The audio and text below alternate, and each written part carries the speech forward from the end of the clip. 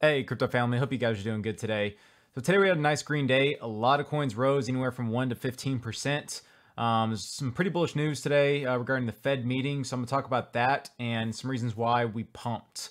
So first of all, looking at the market, we can see that the biggest gainers for today were GMX and Polygon. GMX up 13%, Polygon up 7%. Now, even so, Bitcoin's up 2% over 17,200 and Ethereum hit that 1,300 mark before going down to 1,288. So again, some good action, and the main reason today was the Fed meeting, okay? So Jerome Powell, Federal Reserve Chair, he is a big, basically target for any volatility in the market every time there's a Fed meeting. And the big focus was interest rates, right? If they're going to increase it or decrease it by the same amount come December. Well, it says here, Federal Reserve Chairman Jerome Powell said it makes sense to moderate the pace of our rate hikes as soon as December. So this is amazing news, because basically they've been raising the rates anywhere, 75 basis points, and there's even been talks of maybe 100 basis points, right? So for this to say, hey, let's start kind of tapering down and lowering those interest rate hikes is very bullish. Now, it said in its eighth and final meeting of 2022, the Federal Reserve Chair will likely raise interest rates by another 50 basis points or 0.5 percentage points. The previous 4 Fed rate hikes were 75 basis points or 0.75 percentage points. So again, that is a decrease from the previous 4 hikes, which is amazing. So it shows they are starting to taper down and they want to bring inflation down. And then he said, time for moderating the pace of rate increases may come as soon as December meeting. A 50 basis point hike would lift short-term rates to a target range of 4.25 to 4.5%. Then it said Bitcoin jumped about 1% on the news. And then it said speculation over a smaller rate hike mounted in recent weeks after 2 consecutive lower than expected inflation reports by the U.S. Labor Department gave central bankers some relief that price pressure is starting to cool. And he said the Fed chair also said that terminal rate would be higher than previously forecast in the latest economic projections by FOMC in September, which projected rates going as high as 5%. Quote, the ultimate level of rates will need to be somewhat higher than thought at the time of the September meeting in the summary of economic projections.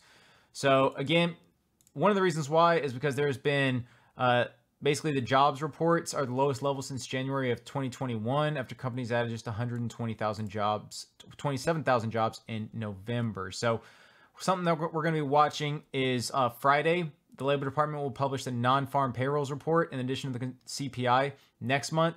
So it'll be the last major economic data the FOMC sees before its meeting December 13th to 14th. So again, Friday is going to be something big to watch, as well as this FOMC meeting December 13th to 14th. So again, people expected volatility around this meeting, and that's what we got, right? So, but at least it was talks about tapering, so got people bullish again and really looking for any catalyst they can. So hence the pump that we had today. Now, another one smaller is there's a little bit of controversy about Apple basically charging their app developers 30% tax on app developers that make over $1 million. And it was kind of hidden and something that's been talked about a lot, actually, but Elon Musk just highlighted it. And then there's supposedly talks of Apple threatened to take Twitter down from the App Store. So apparently Elon Musk took a tour around Apple's HQ and they had a talk. And 6 hours ago, Elon posted, good conversation. Among other things, we resolved the misunderstanding about Twitter potentially being removed from the App Store. Tim was clear that Apple never considered doing so. So again, that's good news, right? We don't want any more FUD spinning around, especially with Twitter. It is one of the main crypto hubs for information. So good to see that Tim Cook has no basically thoughts of removing it from the App Store. So again, just a couple little bullish catalysts for today that did cause this rise. So definitely something to keep in mind. We may come back down to levels we were, but there has been a nice rise over the past few days. So hopefully we can keep this going. Again, always take profits along the way, because you never know, we're going to have a reversal to the downside again, because the macroeconomic environment is still shaky right now. So going to be interested to see how we close this month in December. So I'll keep you all updated. I'll release some technical analysis videos too over the next few videos for Bitcoin, ETH, and a couple altcoins. Leave them in the comments below which coins you want. And then please, if you haven't, like the video. I really appreciate it if you liked it. And then comment if you have any questions. And please subscribe if you haven't. Appreciate all my subscribers and viewers. Thank you guys so much for watching. Until next time.